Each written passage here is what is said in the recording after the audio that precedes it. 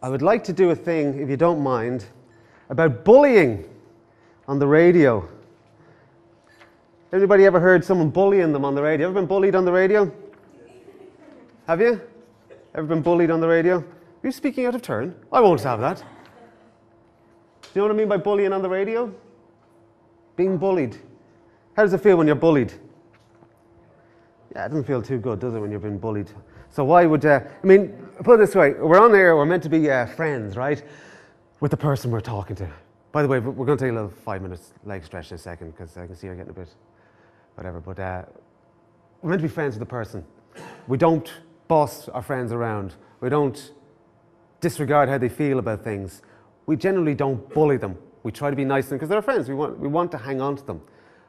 On the radio, for some reason, not everybody, but a lot of people become bullies. We start bullying. Stay right there. Don't move.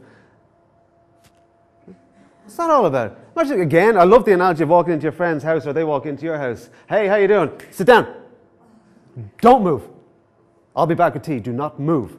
You're like, what? And that's what they're doing. If you bloody dare, I'll tell you what, there'll be trouble. I'll be over to your house if you change this radio station. There'll be a lot of trouble. Person has the choice to listen to you or not to listen to you. And if they want to, they will make that choice. The only way they'll make that choice is by you making it worth their while. Not by being told to do it. Not by being told, you stay there and you listen to me, otherwise. Oh, you know? And it's very easy to do. And it's just another cliche, again, that we all fall back on. Not all of us, but it can. The times you fall back on cliches and bullying and crutches are when you're panicked. When you've just suddenly, the mic goes on, red lights there, songs fade out, you got your link all set to go, you didn't write it down because you know where you're going, and then, what the hell was I going to say? Oh Christ, whoa, brain work, where, hello? And then you panic, and you go, yes of course, great to be with you this afternoon, stay right there because I'll be here till 6, and you're padding, using this crutch to get me where I'm going. And eventually, you get to where you're going, so you throw the crutches away. All right, I'm here. That was pretty scary. We've all done it, right? You just blank out on the air. You have no idea what you're saying.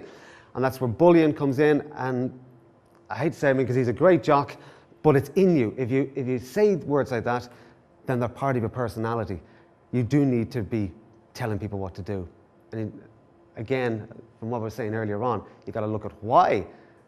Why do I need to tell people what to do? What is it about me that makes me want to do this? And I know soul searching is not everybody's cup of tea.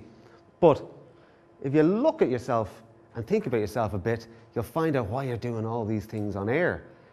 And it'll make you a better presenter by not doing these things on air, just being honest. If you are a bully, that's great. There's a lot of on-air guys doing talk radio who are bullies, you know, and that's how they make their living.